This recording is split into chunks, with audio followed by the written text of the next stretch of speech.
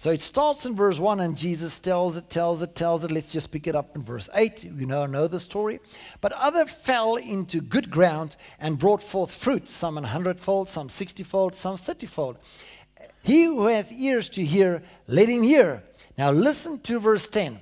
And the disciples came and said unto him, Why speakest thou unto them in parables? He answered and said unto them, Because it is given unto you to know the mysteries of the kingdom of heaven, but to them it is not given. Jesus said, point number 1, it's given to you to know the mysteries of the kingdom. They said, why do you speak parables? And this parable is the first one that was told about the sower. He said, it's given to you to know the mysteries of the kingdom of heaven. But to them it is not given. For whosoever hath, to him shall be given, and he shall have more abundance. But whosoever hath not, from him shall be taken away even that which he has. Therefore speak I to them in parables, because they seeing see not, and hearing they hear not, neither do they understand. So Jesus said, point number 1, mysteries of the kingdom is for people who are prepared to see and hear. He says, but they can't see the mysteries or hear the mysteries, so they will be seeing but won't see. They will be hearing but won't hear. Verse 14, and in them is fulfilled the prophecy of Isaiah, which said, By hearing ye shall hear and shall not understand, and seeing ye shall see and shall not perceive. For this people's heart is waxed gross, and their ears are dull of hearing, and their eyes have they closed. Now listen to the Amplified, verse 15. For this nation's heart has grown gross, and he says in brackets, fat and full. Their ears heavy and difficult of hearing. Their eyes have they tightly closed, lest they see and perceive in their eyes. Listen to this. Jesus said, they have closed their eyes tightly, they don't want to see. They have stopped their ears, they don't want to hear. So in seeing, they will not see. In hearing, they will not hear. Because their hearts are so fat and full, they can't see and they can't hear. That's why it's going to be a mystery to them. They will not understand the kingdom. Jesus is talking about the sower. Verse 16, but blessed are your eyes, for they see, and your ears, for they hear. For verily I say unto you, that many prophets and righteous men, verse 17 is an awesome scripture, have desired to see those things which you see, and have not seen them, and to hear those things which you hear, and have not heard them.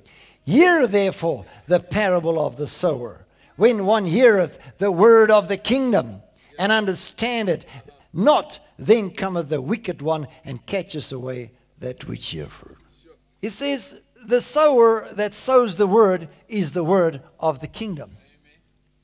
But people would hear and not hear. So he says, many people of the prophets of old long to see what you are seeing, long to hear what you are hearing, putting emphasis on it over and over and over and over again. So the word of the kingdom is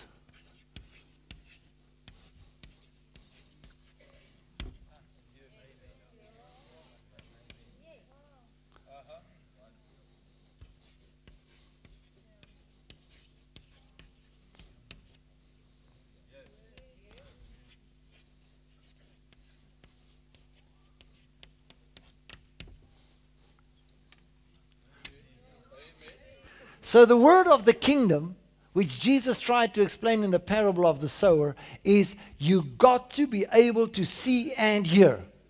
And that will be when you do and speak. And that will be because you've got the word and the spirit.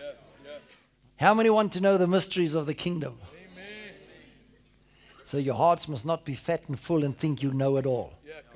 That's why Israel missed it. They thought they know it all. And Jesus came like a thief in the night. 2,000 years ago, took the kingdom, and they didn't even know he was there. 2,000 years later, they still do not know he already came.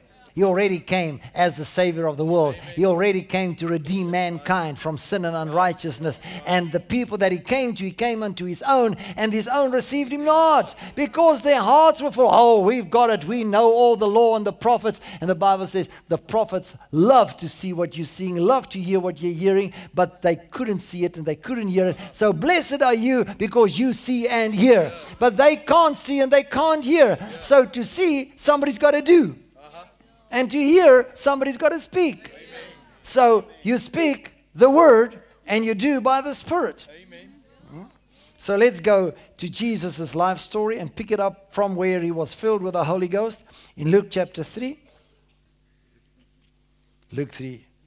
Now when all the people were baptized, and Jesus also being baptized, and while He was still praying, the visible heaven was opened, and the Holy Spirit descended upon Him in bodily form like a dove. And a voice came from heaven saying, You are my Son, my beloved, in you I am well pleased. 4 verse 1.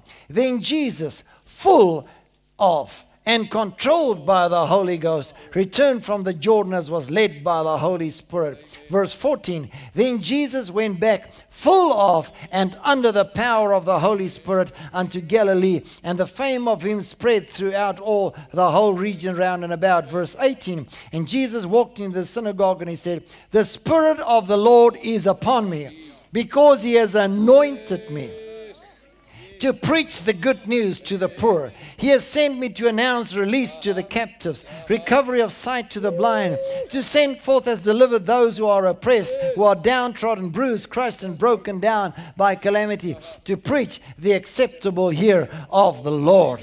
Jesus was baptized. Now we're going to bring it all to you tonight. He was baptized, and then He was anointed by the Holy Ghost. The Holy Ghost descended upon Him when He came up out of the water of baptism. The Holy Ghost came upon Him and He was anointed. And by the Spirit, He went into the desert and He came back, Luke 4 verse 1. He came back in the power of the Holy Spirit. And then He came into the synagogue and He said, the Spirit of the Lord. Come on. He said, the Spirit of the Lord is upon me to preach the gospel and to bring deliverance, healing. So the Holy Spirit empowers a person to speak and do.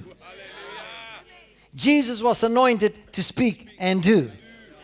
The word of the kingdom is there must be speaking and doing. If there's no proof, how can you prove the ruling? So it's not just in teaching, it's in teaching and showing. It's in speaking and doing. It's the Spirit and the Word. So let's look at the proof in verse 31. And He came down to Capernaum, a city of Galilee, and taught them on the Sabbath day. This is still in Luke chapter 4. And they were astonished at His doctrine, for His word was with power. Now how could they say His word was with power? Because in the synagogue there was a man which had a spirit of an unclean devil, and he cried out with a loud voice, saying, let us alone. What have we to do with you, you Jesus of Nazareth? Are you come to destroy us? I know you, who you are, the Holy One of God. Jesus rebuked him, saying, hold your peace and come out of him. And when the devil had thrown him in the midst, he came out of him and hurt him not. And they were all amazed, and spake among themselves, saying, what a word is this? For with authority and power He commanded the unclean spirits, and they come out. And the fame of Him went out into every place of the country round and about. So they said, His word is with power. So He was teaching in their synagogues. And while He was teaching, there came demon-possessed and sick people. So they said, when He's teaching, we see the miracles. So it's not just in teaching and preaching. Every time Jesus taught, He also did. And every time Jesus did, He also taught. So there was a double-sided sword coming to them with spirit and word, with doing and speaking, with teaching and performing. You know, so they said, what manner of man is this? So they were amazed because his word was with power. So as he taught and the demon possessed was there, he just spoke with authority. Was it just speaking in authority to the demon or speaking in authority while he was teaching? So let's look at the life of Jesus. Turn around in Acts chapter or Luke. Sorry, let's just run through the book of Luke. Luke 5, just turn around. And it came to pass that as the people pressed upon him, now I trust you're going to run with me. As the people pressed upon him to hear the word of God, he stood by the lake of Gennesaret. So what was Jesus doing there? He was ready to teach them. So they pressed upon him to do what? To hear. They said, teach us. Teach us. And he saw two ships standing by the lake, but the fishermen were gone out of them and were washing their nets. And he entered into one of the ships, which was Simon's, and prayed him that he would thrust out a little from the land. And he sat down and taught the people out of the ship. Now when he had left speaking, he said unto Simon, launch out into the deep and let down your nets for a draught. And Simon answering said unto him, Master, we have toiled all night and have taken nothing. Nevertheless, at your word, I will let down the net. And when they had done this, they enclosed a great multitude of fishes, and their net brake. Was it the word that Jesus said, put the net on the other side? Or was it because they sat there for an hour or two and they listened as he was teaching? After the teaching, Peter said, man, after this teaching, I'll throw out every net. Come on, we're going to push it till we get it tonight. They pressed upon him to hear the word. So he got into the ship, took a little from the shore, sat in the ship and taught them. When he finished, he said, now, Peter, just throw out the net. He said, Lord, we've toiled all night. But you, after this teaching, I wish I had 20 nets. Come on, somebody's got to get it tonight, and the people that's going to get it is going to see power like they never saw before in their lives. Look at verse 17. And it came to pass on a certain day, as he was teaching, that there were Pharisees and doctors of the law sitting by, which were come out of every town of Galilee and Judea and Jerusalem, and the power of the Lord was present to heal them. And behold, some men were bringing on a stretcher a man who was paralyzed. That sounds better, amplified. And they tried to carry him in and lay him before Jesus. Verse 19, and when they could find no place, remember, they broke out the roof and they dropped him. Verse 20, and when he saw their faith, he said to him, man, your sins are forgiven you. And then the Pharisees were upset. They said, you can't do this. Verse 24, but he said to the man, he said, that you may know that the Son of Man has power upon earth to forgive sins. I say unto you, rise, take up your bed, and go to your home. And immediately arose up before them and took up that whereon he lay and departed to his own house, glorifying God. And they were all amazed, and they glorified God, and they were filled with fear, saying, we have seen strange things today. So some people were filled with fear, some people were filled with joy, and some people were amazed. But when Jesus taught, the very thing that was released in the spirit realm was power to heal the sick. So when Jesus taught, and after the teaching he said, now put out your net. Peter said, why didn't we add more nets? Why didn't we add more boats? So teaching under the Holy Ghost brings forth power. But power will produce teaching. Chapter 6, verse 6. And it came to pass that he entered into the synagogue and taught, and there was a man whose right hand was withered. And the scribes and the Pharisees, come on, every chapter, scribes and Pharisees, scribes and Pharisees. This is the religious crowd. They watched him whether he would heal on the Sabbath day, that they might find an accusation against him. But he knew their thoughts, and said to the man which had the withered hand, rise up, stand forth in the midst. That was the same with the man that was dropped from the roof. He rose and stood forth. Then said Jesus unto them, I will ask you one thing. Is it lawful on the Sabbath days to do good or to do evil? Jesus was teaching. While he was teaching, he said, is it right to do or is it right not to do? That is the question, to do or not to do. After this teaching, shall we do or shall we not do? And looking round about them, he said, stretch forth your hand. He did so, and his hand was restored. And they were filled with madness and communed one with another what they might do to Jesus. That's more or less where we started. Jesus spoke to the Pharisees, and he told them a parable of the sower. And he said, a sower went out to sow, and the seed fell along the roadside, on stony ground, among the thorns. And he said, you know what I'm trying to tell you? I'm bringing you a mystery of the kingdom. But seeing, you're not going to see. And in hearing, you're not going to hear. So I'm going to speak my word, and you will not hear it. So I will do, and you will not see it. So the only thing that will come up, because your hearts are so full and fat and your ears are so dull, the only thing that you will get is madness. Because you will not understand the kingdom has come upon you. The kingdom is now at hand. The kingdom is now here. So after 2,000 years, people are still trying to get mad when anybody mentions the word kingdom. Jesus said, pray let your kingdom come. Jesus said, if I cast out devils, the kingdom is upon you. He said, if you are not born from above, you cannot see the kingdom and enter the kingdom. Now, when do we want the kingdom? Oh, you're preaching kingdom. Well, that's more or less what Jesus said. If you want to understand the mysteries of the kingdom, you will see and you will hear.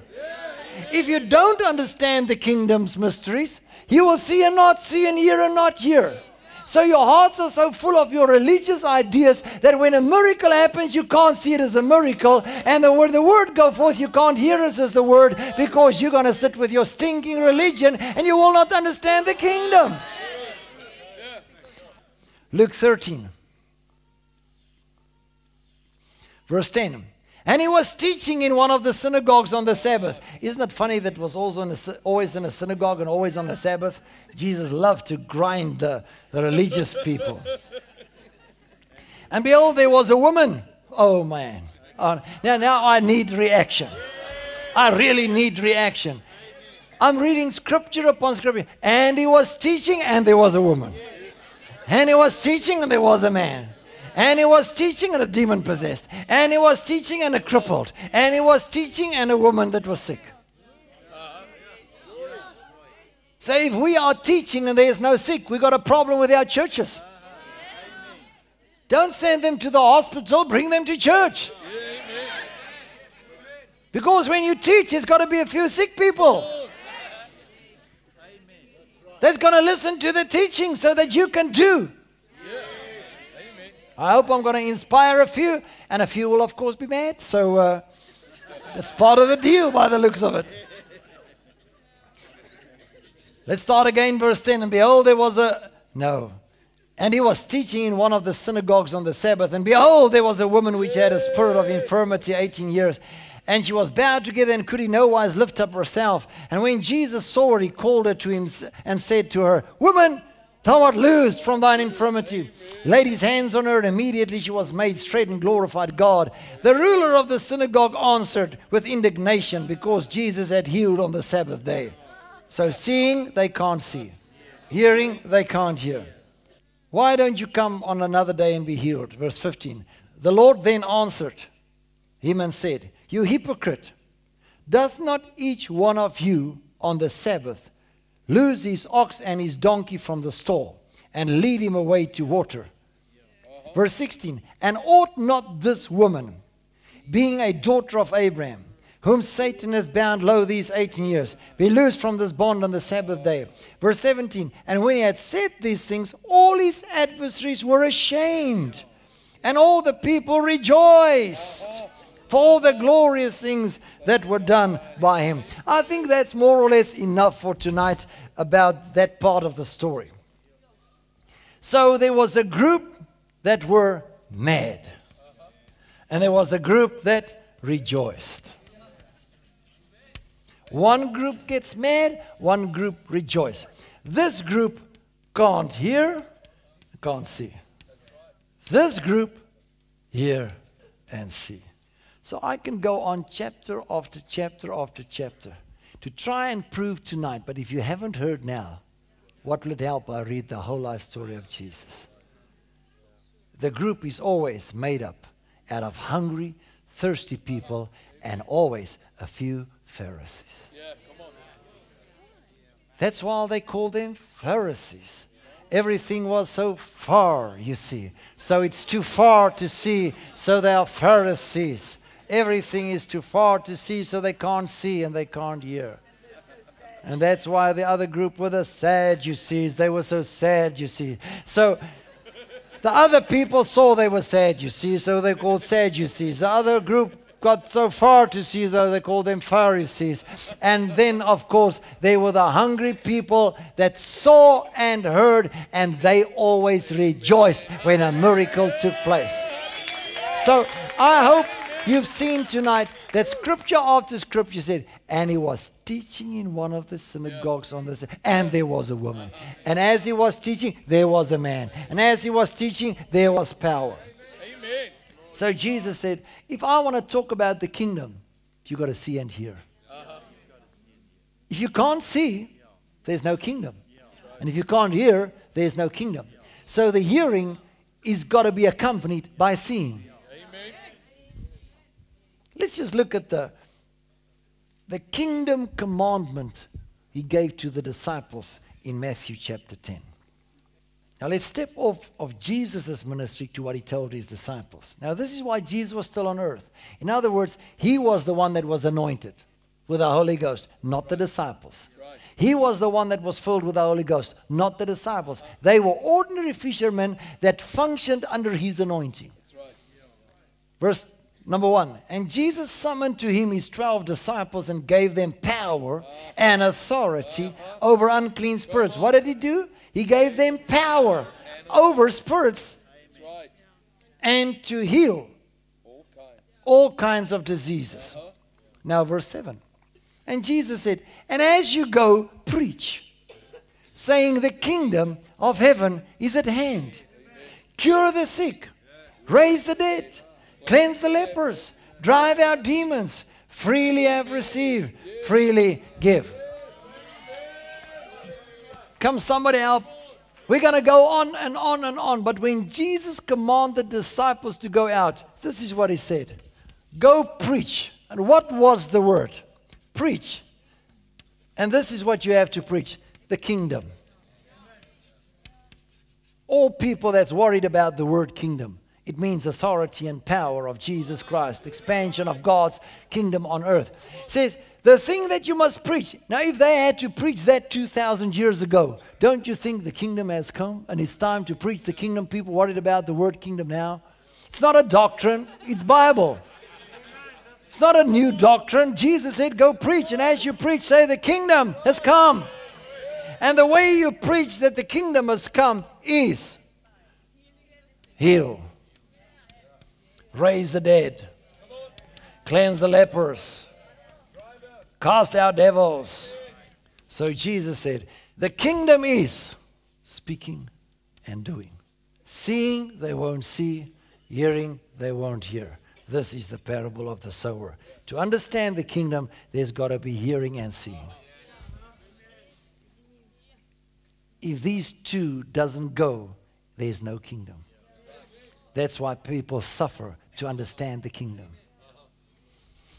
But Kobus, are you now talking power? You know, it's not just about power. Isn't it funny that Jesus was always talking about power? That's right. When Gerald F. Kennedy became the Prime Minister, the day with his inauguration, they asked him a question. Why did you so badly want to become Prime Minister? He said, because it's a seat of authority. Said, what? He said, I want power. Said, if I'm in the seat, I can speak with authority. So Jesus said, I give you power. Oh, don't talk power. So now Jesus was crucified. Jesus was resurrected. And in his resurrection, he appeared unto Mary. She ran away. When she heard it was Jesus, she didn't keep on speaking. She ran away. But then on the way, he found the Emmaus people. And this was the first discussion that really happened after his resurrection. And you know what was the very first thing they talked to him about after his resurrection? 24, Luke. You'll be shocked now. The first thing that they discussed after the resurrection of Jesus, Luke 24. And they did not know it was Jesus. Verse 18, and one of them whose name was Cleopas answered, said unto him, are you a stranger in Jerusalem? Have you not known the things which are come to pass in these 3 days? And he said to them, what things? And they said unto him, concerning Jesus of Nazareth, which was a prophet, mighty in deed and word. The very first discussion after his resurrection was the following. Have you not heard of Jesus of Nazareth? He was mighty in word and in deed. Verse 46, and he said unto them, thus it is written that the Christ should suffer and on the third day rise from the dead. Is that right? And that repentance and the remission of sins should be preached in his name among all nations, beginning at Jerusalem. Verse 48, and you are witnesses of these things. And behold, I send the promise of my Father upon you. But tarry in the city of Jerusalem until you be endued with power from on high. So then Jesus said to them, now I'm going to bring a comparison. Luke 24, Matthew 28, verse 19 and 20. Mark 16, verse 15 through 20. Okay, just the 3 scriptures. Just a comparison there, a little table that we can draw here tonight. In Luke 24, he says, you shall be witnesses, or you are my witnesses. So go wait till you have power. So the only way you can witness is when you got the power of the Holy Ghost. Stick with me. The only way you can be my witnesses is by the power of the Holy Ghost. Matthew 28, verse 19 and 20. He said, go and teach and tell the people to do all my commandments, all that I commanded them, and I am with you. Amen. Mark 16, verse 15. Go and preach the gospel. Amen. Verse 17. And these signs shall follow them that believe. This, all 3 incidences were on the Mount of Olives when Jesus entered into a cloud into heaven. So all 3 is the same incidents. So Luke says it. He said you shall be witnesses when you get the power. Matthew says no, you shall go teach. Mark says no, you must go preach and signs must follow. People that see signs and wonders don't argue about signs and wonders. But have you ever heard they say, oh, that people with the signs and the wonders. Isn't it funny that it's always the people that can't do signs and wonders that talk about? While he was teaching, there was a sick man. While he was teaching, there was a cripple. While he was teaching. You can't neglect the one for the other. We do miracles all the time, but when we finish, we try and teach. We teach all the time, but after teaching, we try and do the miracles. So Acts chapter 1. Now listen, the same guy that wrote the book of Luke wrote the book of Acts. So he says, the former treatise have I made, O Theophilus, of all that Jesus began both to do and teach. Yes. Isn't it funny that he puts it in there? Until the day in which he was taken up, after that he through the Holy Ghost had given commandments unto the apostles whom he had chosen. What commandments did he give the apostles? Go preach, and as you go, heal. Verse 8. But you shall receive power after that the Holy Ghost is come upon you, and you shall be witnesses unto me, both in Jerusalem and in all Judea and in Samaria and unto the uttermost parts of the earth. You shall be my witnesses when the Holy Spirit is upon you. Now Jesus, when he came out of the desert, after he was tempted 40 days, he came and he said, the Spirit of the Lord is upon me, for he has anointed me to preach and do. So Jesus said, when the Holy Spirit comes upon you, you shall be my witnesses. So we say, oh, that means you will speak and people will listen. I want to make a statement. That witnessing, you've got to look at Luke 24, Matthew 28 and Mark 16. Jesus said, as you go teach and preach, as you go to be my witnesses, as you go because of the Holy Ghost, signs and wonders must accompany you. They healed a lame man at the gate called Beautiful. This is John and Peter. And after they healed the man, the Pharisees said, you're not allowed to do this. Yeah. They went back to the rest of the disciples, and this is what they prayed. Verse 29. And now, Lord, behold their threatenings, and grant unto your servants that with all boldness they may speak your word by stretching forth your hand to heal, and that signs and wonders may be done by the name of your holy child Jesus. And when they had praised, the place was shaken where they were assembled together. Here comes the good news. And they were all filled with the Holy Ghost, and they spake the word of God with boldness. Verse 33, and with great power gave the apostles witness. Yeah, amen. Come on. Come on. Oh God, give us boldness to speak your word by you stretching out your hand with healings, signs, and wonders. When they had prayed, the place was shaken. They were filled with the Holy Ghost, spake with boldness, and with great power were they witnesses. So how did they witness? With healings, signs, and wonders. There it is. They said, Lord, give us boldness to speak with you doing. Mark chapter 16 says, and they went all over, preached the word, and the Lord working with them, confirming the word with signs, wonders, and miracles. So they preached, and he confirmed it with signs, wonders, and miracles. So the word must be confirmed. If there's no signs, wonders, and miracles, how can we say it's God's word? Sorry for the next explanation.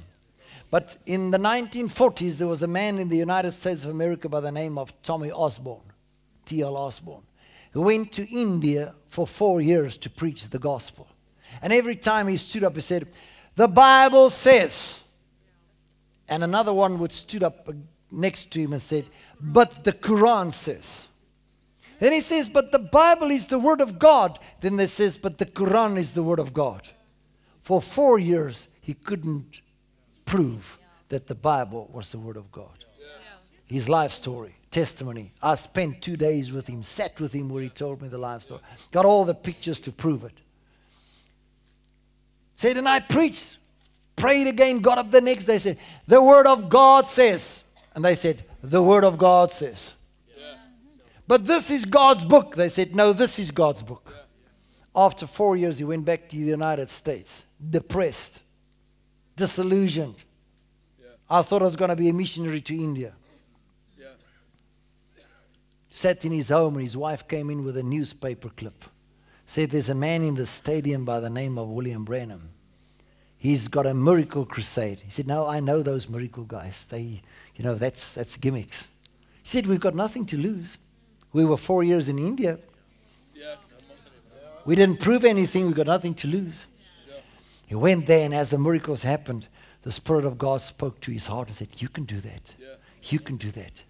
You can. He started seeking the face of God. God met him and said, now go back to India. Went back to India, and he said, the word of God says. And they said, the Quran says. He said, right, bring the blind. Bring the blind. That's his life story. And the first one up was a priest from their religion. And they said, well, if he doesn't see, we're going to kill you. And God said, don't go close to him. Just say, in Jesus' name, be healed. And he said, in the name of Jesus of Nazareth. And the priest's eyes opened, and 70,000 Indians fell on their faces and made Jesus Christ the Lord of their lives. So if we teach, there must be an accompaniment. Why isn't the world running to the church? Because they don't see.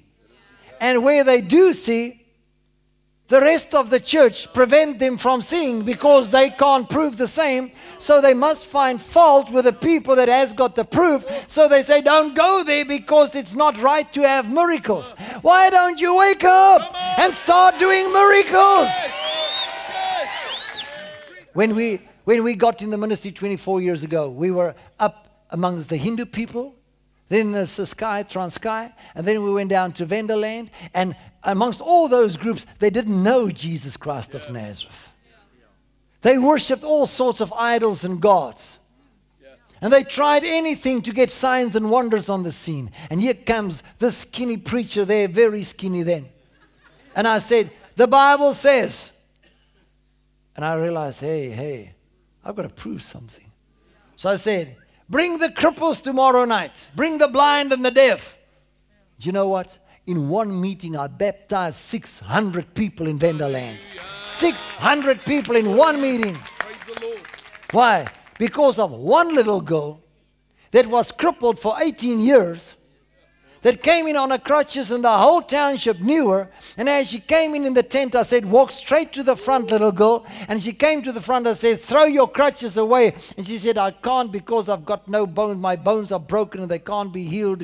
I'm paralyzed. She threw the crutches away. And that night she ran from house to house with her crutches to say, Jesus healed me. Do you know what? Paul says, people who preach but deny the power, get away from such people. They got a form of godliness but deny the power. Depart from such people. So Paul says it's time to get power hungry. If there's no witnessing, what is witnessing? The signs. Acts chapter 2, the outpouring of the Holy Ghost. I said the Holy Ghost is there so that you can preach and do. The Holy Ghost is there so that you can teach and do. You've got to be able to do. You, everyone in this house, you can go out here tonight and teach and do. When the day of Pentecost was fully come, they were one accord in one place. All of a sudden, rushing, mighty wind, they were all filled with the Holy Ghost. And Peter stood up and preached, verse 22. You men of Israel, listen to what I have to say. Jesus of Nazareth, a man accredited, pointed out, shown forth, commended and attested to you by God, by the mighty works and the power of performing wonders and signs which God's worked through him in your midst, as you yourself know. This Jesus, when delivered up to the definite and fixed purpose and settled plan of the foreknowledge of God, you crucified. Verse 32, this Jesus hath God raised up, and we are witnesses. Therefore, being by the right hand of God exalted, and having received of the Father the promise of the Holy Ghost, he has shed forth this which you now see and hear. Romans chapter 15, verse 15. Still on some points I have written to you the more boldly and unreservedly by way of reminder. Oh man, this is going to be great. I wish I had more place on the board. Because of the grace bestowed on me by God, in making me a minister of Christ Jesus to the Gentiles, I act in the priestly service of the gospel of God, in order that the sacrificial offering of the Gentiles may be acceptable, consecrated, and made holy by the Holy Spirit. In Christ Jesus, then, I have legitimate reason to glory in my work for God. For I will not venture to speak thus of any work except what Christ has actually done through me, to win obedience from the Gentiles by word and deed. Verse 19, even as my preaching has been accompanied with the power of signs and wonders, by the power of the Holy Spirit. Come on. I have fully preached the gospel, carrying out the full good news Amen. of Christ in its entirety. Paul says, by the grace of God, I preach the gospel, the full gospel in its entirety. And it's entire because there was preaching plus signs and wonders. So if it's just preaching, it's half a gospel. If it's just miracles, it's half a gospel. So Paul says when we gather, we can't just be around miracles and we can't just be around the word. He says when I preach, it's always accompanied by signs, wonders, and miracles. So he says that's the entire gospel. That is called the full gospel. Come on, church, this is Paul, man.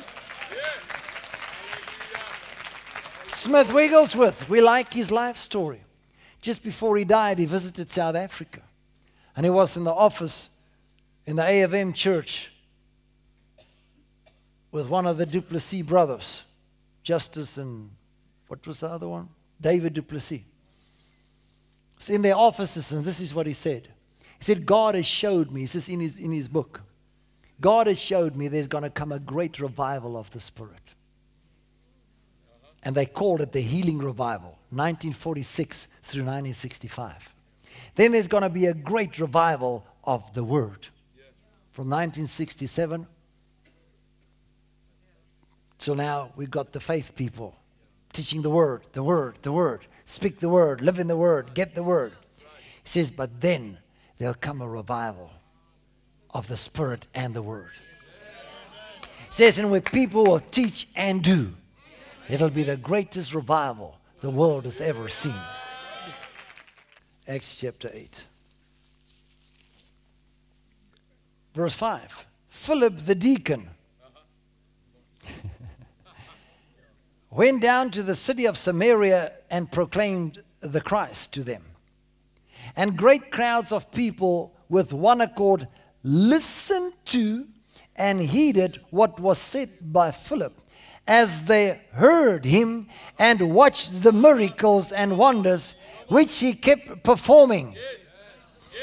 How were multitudes coming to Jesus? Because they heard Philip teaching and they watched the miracles that he did. Verse 8, and there was great joy in the city. So some are glad and some are mad. Who's got the joy? The people that love to see and hear. Who lost their joy? Can't see, can't hear. So they get the Pharisees, the Sadducees, and the cannot sees. Matthew 11 first. And it came to pass when Jesus had made an end of commanding his 12 disciples, he departed thence to teach and to preach in their cities. Now when John had heard in the prison the works of Christ, he sent 2 of his disciples and said, are you he that should come, or do we look for another? Jesus answered, said, go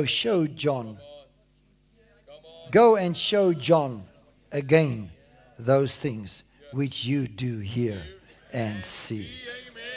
Amplified, go report to John what you hear and see. The blind receive the sight. The lame walk.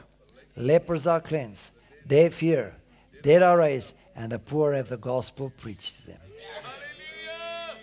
Come somebody. As he was teaching and preaching, John heard it and he sent disciples and said, are you the one? He said, go tell John again what you see and hear.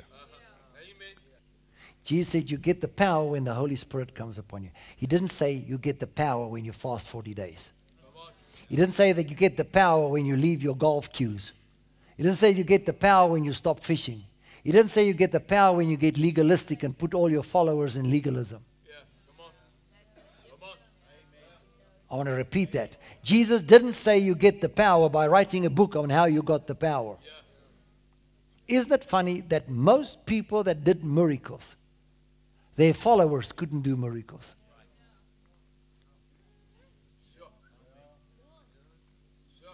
Because after doing miracles, we always want to put a coin on the fact that we can do miracles. So we want to put the people in bondage that I sought God for 7 years. But if you want to be honest, you could have done it the first day you got the Holy Ghost. Now I see people coming. But I can go to my bookshelf and take you out books. 7 steps to God's miracle power. 6 steps how you can perform miracles. I say, how did you do miracles? By the grace of God. What made you what you are? The grace of God. Because didn't you do something? I accepted the grace of God. Don't wait for another extra supernatural meeting. Go and lay hands on the sick and get them recovered. But if you don't want to lay hands on the sick, go speak to the poor. If you don't want to speak to the poor, go drive out devils. But just do something. Maybe you should prophesy. Just do something. John 3. Now there was a certain man among the Pharisees named Nicodemus, a ruler among the Jews, who came to Jesus at night and said to him, Rabbi, we know and are certain that you are come from God as a teacher. As a teacher. For no one can do these signs, wonder works, and miracles if God is not with him. Praise the Lord. Yes. Rabbi, we know and are certain that you are a teacher. For no one can do these signs, wonders, and miracles.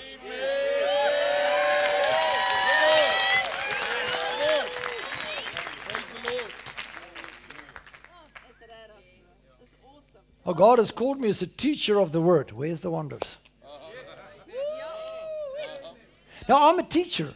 Where's the signs and the miracles? Hey guys, please remember to click the subscribe button on your screen so that we can inform you when we're uploading more content, and we have a full library of content to be uploaded, so you're going to be blessed by that.